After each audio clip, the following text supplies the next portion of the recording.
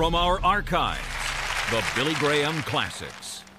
Tonight I want you to turn with me to the 16th chapter of Matthew's Gospel.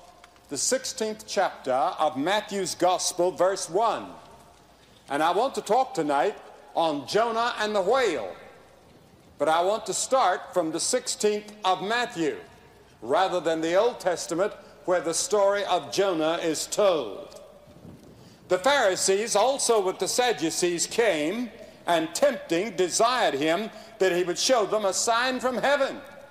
They wanted to see something spectacular, some sign that would prove to them who he was. He answered and said unto them, when it is evening, you say it will be fair weather, for the sky is red. And in the morning it will be foul weather today, for the sky is red and lowering. Oh, you hypocrites! You can discern the face of the sky, but you cannot discern the signs of the times. We need to hear that today. We can discern the meteorological signs.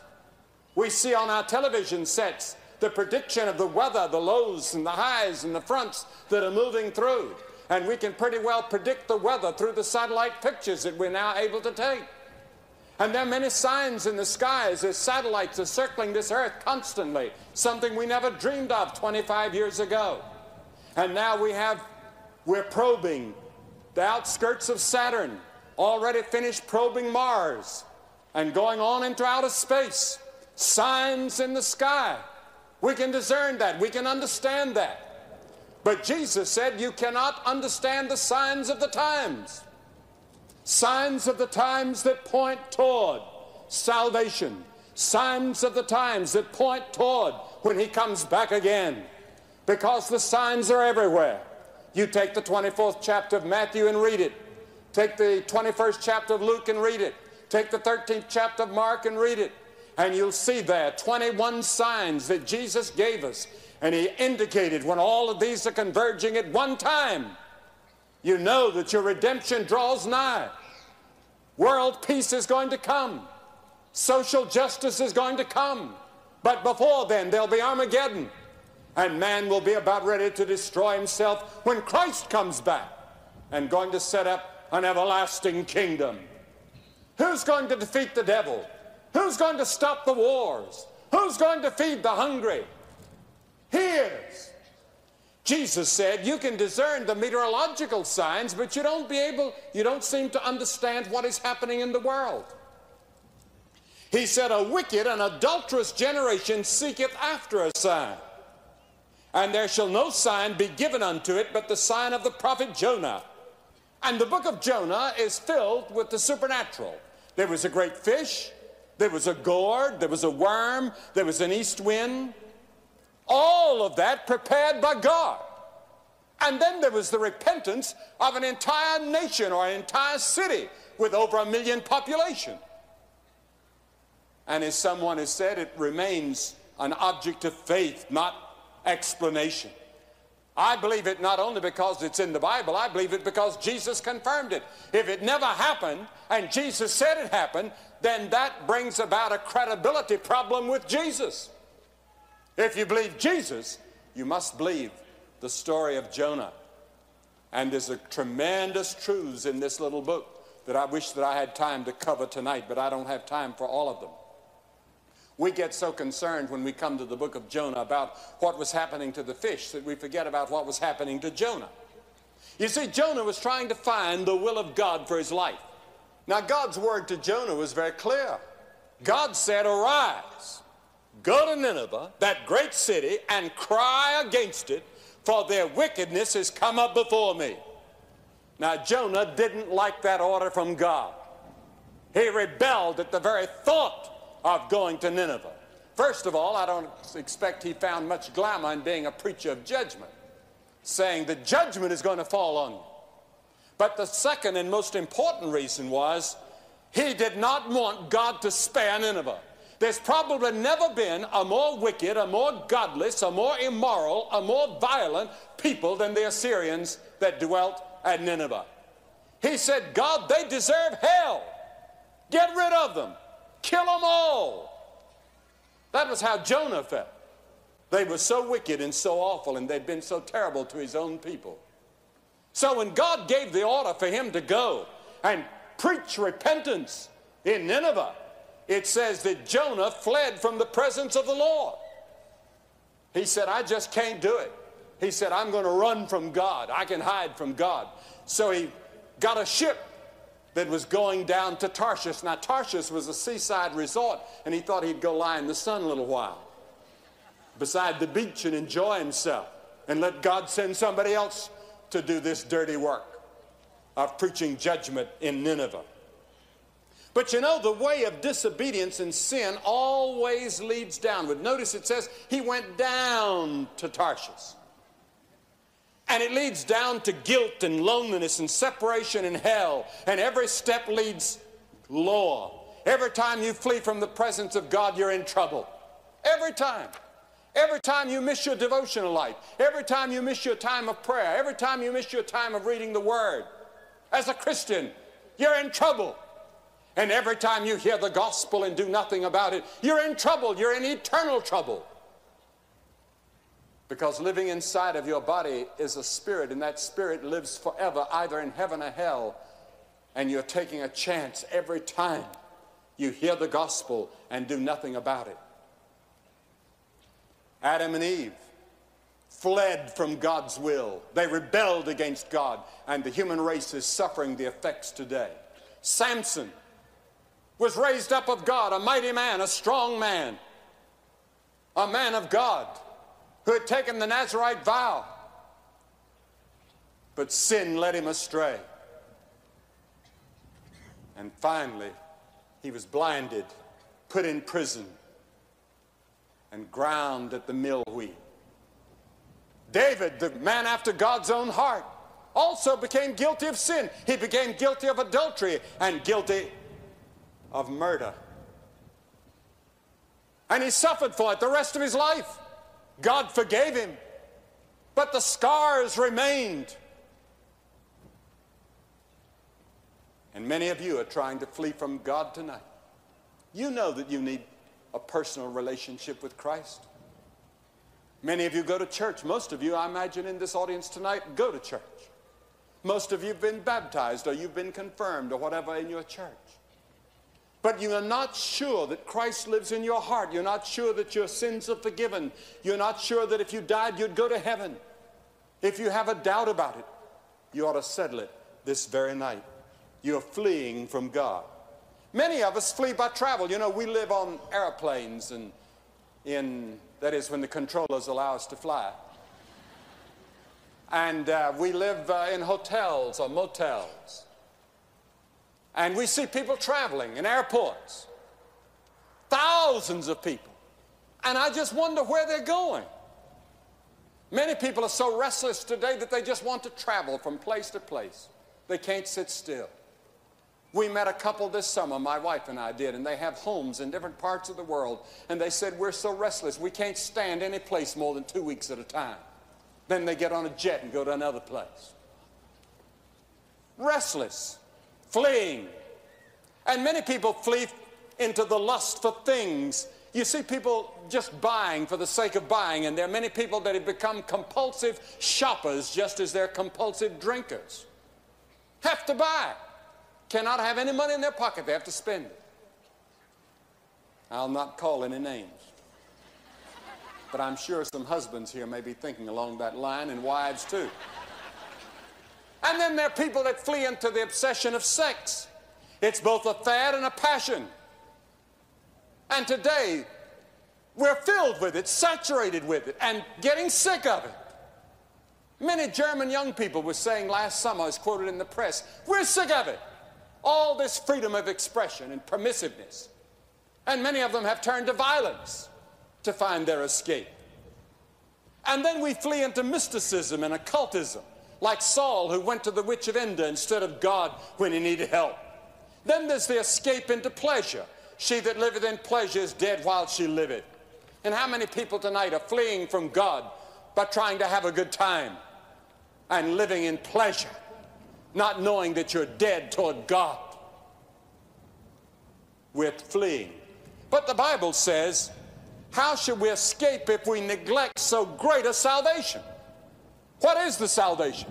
The salvation is Jesus Christ coming on the cross and dying for our sins and shedding his blood, being made to be sin for us who knew no sin, that we may be made the righteousness of God in him.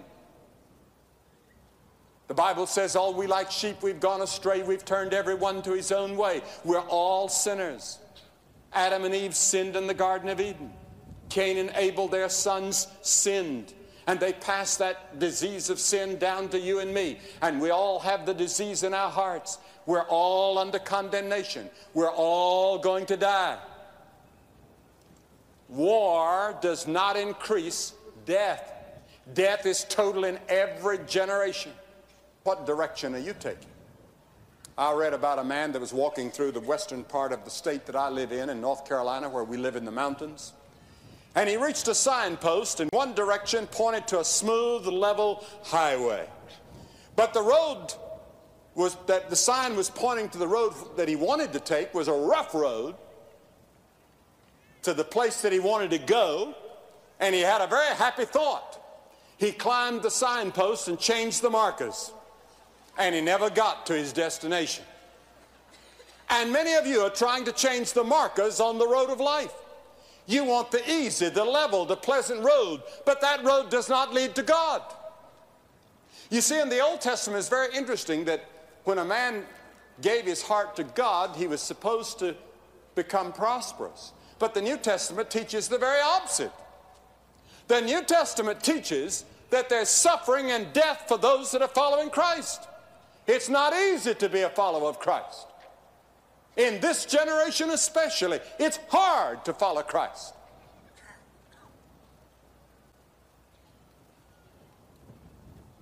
There are two roads of life, Jesus said. Enter ye in at the strait gate. For wide is the gate and broad is the road that leadeth to destruction. And many there be that go in thereat, he said. Because strait is the gate and narrow is the way that leadeth unto life, and few there be that find it. He said the broad road that leads to hell is filled. As an old theologian said in the Middle Ages, people are rushing toward hell as though they were afraid it would be filled before they got there. It's broad is the way, Jesus said.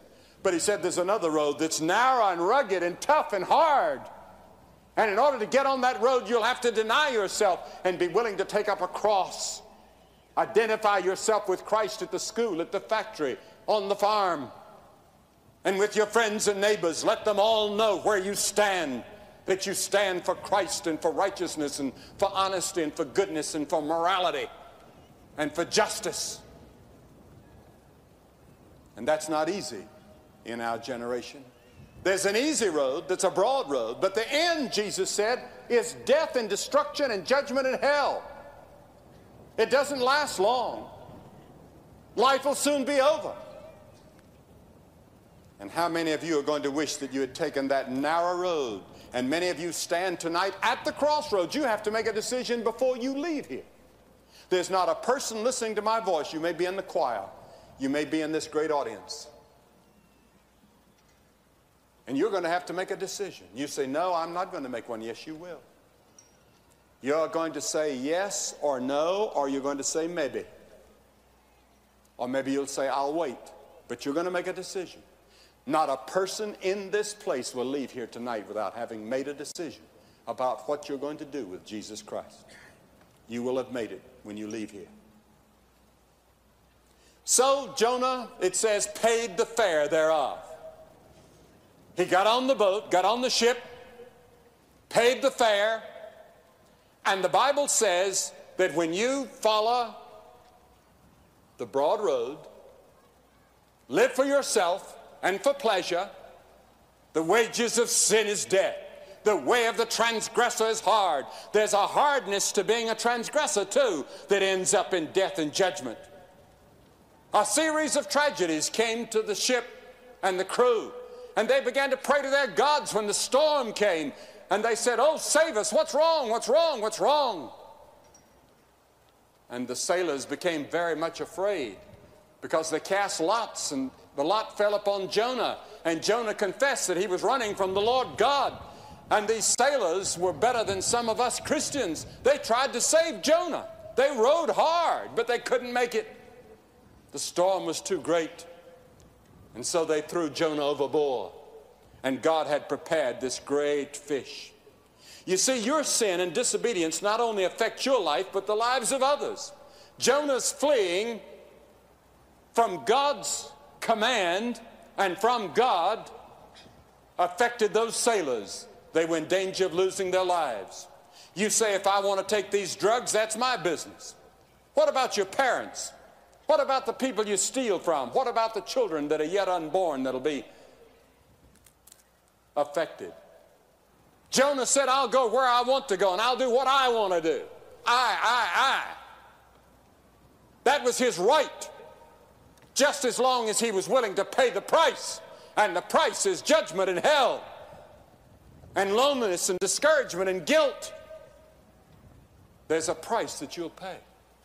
The wages of sin is death. Be sure your sin will find you out. No one in this audience has ever committed one sin that will not be found out. Now, Jonah went to sleep in the boat. Isn't that strange? Running from God, the big storm, the judgment coming, and he's asleep. How could he sleep? Because sin is like a sedative. Jonah was sleeping the sleep of disobedience. I talked to a man some time ago. He had defrauded his neighbor through deceit and stolen money from his neighbor. And he said, I feel perfectly at peace about it. Because that's what my neighbor's father did to my father a generation ago. Now that's a false peace. It's the peace of disobedience, the peace of being away from God, but it'll soon end. And then will come the guilt and the remorse and the judgment and the hell. And time is passing fast. First, sin is fun. Then it's boring, and then it makes you insensitive. And there was a time when you were very sensitive to the Word of God. It pricked your conscience. It brought tears to your eyes. It made you uncomfortable. And now you turn away without any feeling at all. You're sleeping the sleep. You've been sedated by sin. Now, Jonah's sin affected that entire ship. None of us liveth unto ourselves, the Bible says. We must learn to say with David, search me, O God, and know my heart. Try me and know my thoughts, and see if there be any wicked way in me, and lead me into the way everlasting. Search me. Search me. Are you asking God to search you tonight? Do you know for sure your relationship to God? And do you know for sure that your sins are forgiven? Do you know for sure that you're going to heaven? And the word of the Lord came unto Jonah the second time. You see, God spoke to him the first time. Now he gives him a second chance. Now that is not always possible. When the thief on the cross turned to the Lord and said, remember me when thou comest into thy kingdom, that was his first and only moment. He took advantage of that moment when he said, Lord, remember me. And Christ said, today thou shalt be with me in paradise. Tonight there are many of you like that. This may be your last moment, your only moment to say yes to Christ. Do you remember when God began to speak to you when you were young and you put it off? And you would say tonight, backward, oh, time in its flight, and make me a child again just for tonight. Oh, how I would like to go back there. How I'd like to go back to that little church back there. But now you're older, you're hardened, and your conscience no longer pricks you. The Word of God no longer appeals to you. And there is danger lying ahead. Not many times does God give a second chance. God said, all right, I'll give you a second chance. Arise and go to Nineveh, that great city, and preach to it. Preach what I've already told you to. Now, Jonah had just graduated from Fish University. He'd been spit up by the fish. And he could have written a bestseller entitled Jaws. Or he could have written a story entitled The Inside Story. Now, Nineveh was 3 days' journey away, but Jonah went so fast he got there in one day and traveled through the city. And the people of Nineveh believed him. That's the thrilling thing about it. The whole city repented. The greatest revival in the history of the world.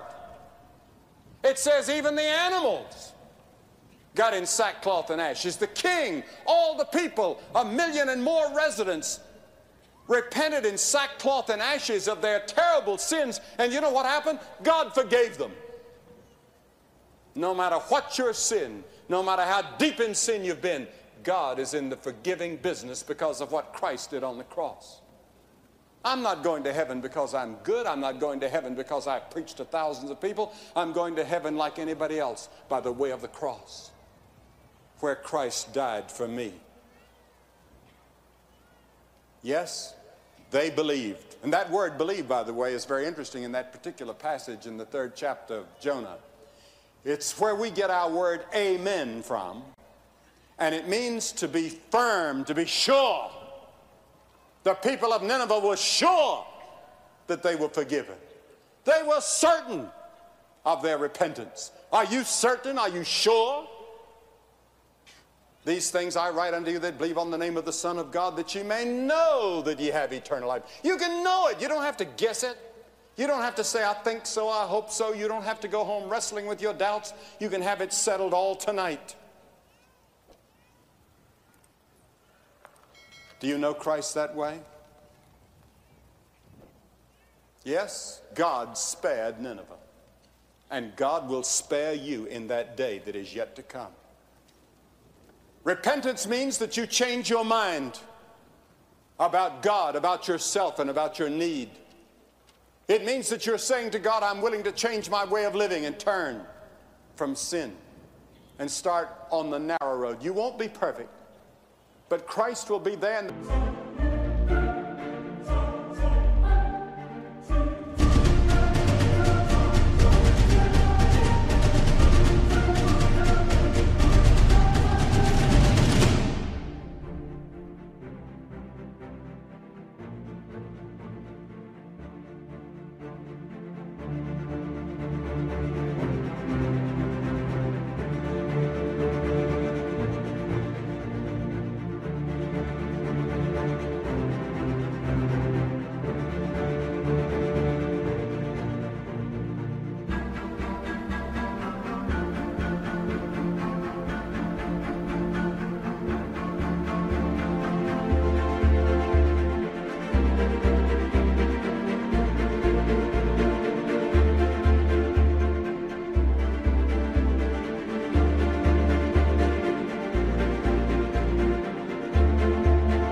Of the Holy Spirit to help you to live the life of a follower of Christ. You cannot live it alone.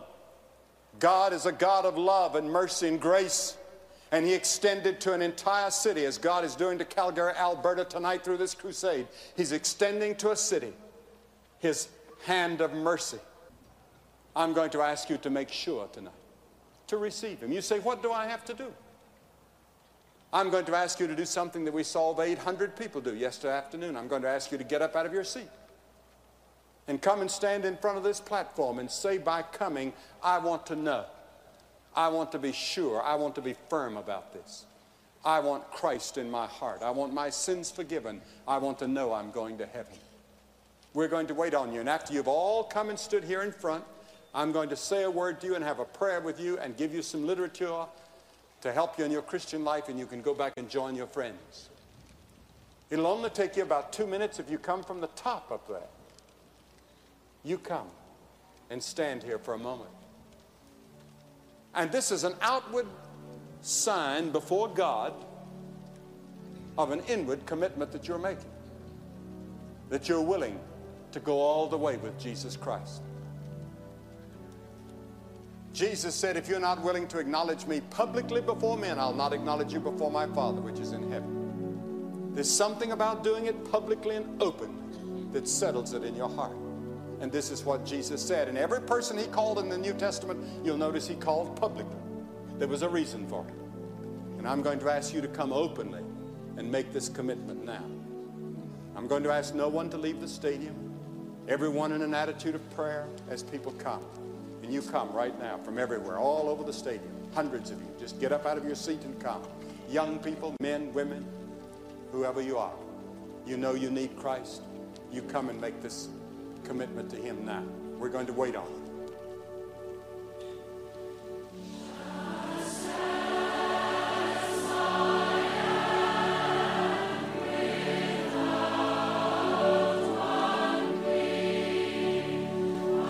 Hundreds of people make their way out of the stands here at the stadium in Calgary. Many of you would like to commit your heart and life to Christ, and in a moment, Billy Graham will have a further word just for you.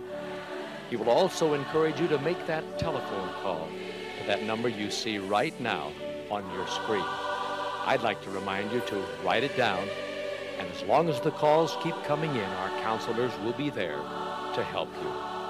May the Lord bless you. And now here's Mr. Graham with a further word.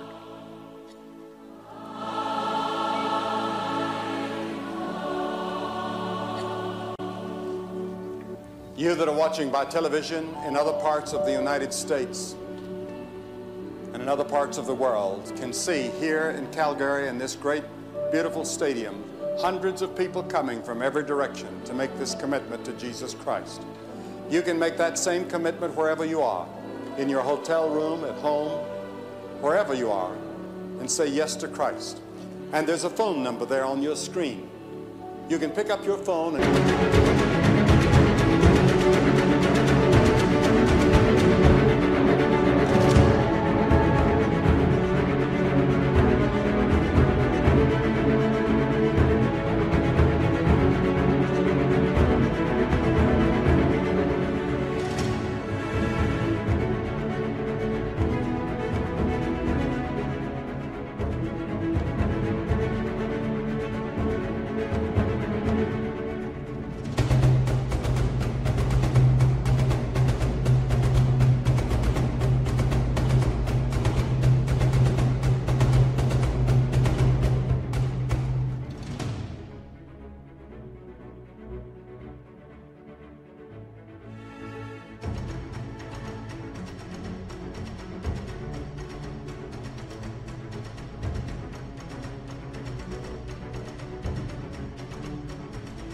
call, and their counselors waiting right now to talk to you, just like counselors will talk to people here and give them this literature.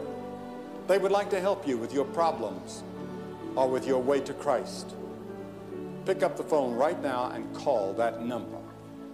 God help you to do it, and be sure and go to church next Sunday. If you just prayed that prayer with my Father, or if you have any questions about a relationship with Jesus Christ, I would just call that number that is on the screen. There'll be someone there to talk with you, pray with you, and answer those questions. And remember, God loves you. If you would like to commit your life to Jesus Christ, please call us right now toll-free at 1-877-772-4559. That's 1-877-772-4559. Or you can write to us at Billy Graham, 1 Billy Graham Parkway, Department C, Charlotte, North Carolina, 28201. Or you can contact us on the web 24/7 at peacewithgod.tv. We'll get the same helps to you that we give to everyone who responds at the invitation. On behalf of Franklin Graham and the Billy Graham Evangelistic Association, thank you for watching, and thank you for your prayers. There's only one way, only one hope. Hear the sound of a brand new day. Witness the story that never And give your life to Christ and see what happens.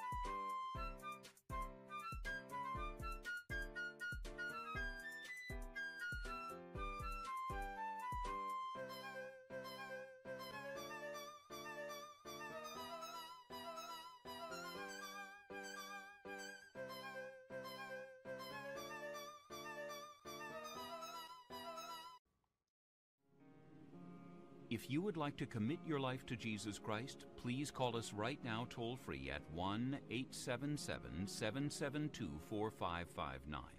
That's 1-877-772-4559. Or you can write to us at Billy Graham, 1 Billy Graham Parkway, Department C, Charlotte, North Carolina, 28201. Or you can contact us on the web 24/7 at peacewithgod.tv. We'll get the same helps to you that we give to everyone who responds at the invitation. On behalf of Franklin Graham and the Billy Graham Evangelistic Association, thank you for watching, and thank you for your prayers.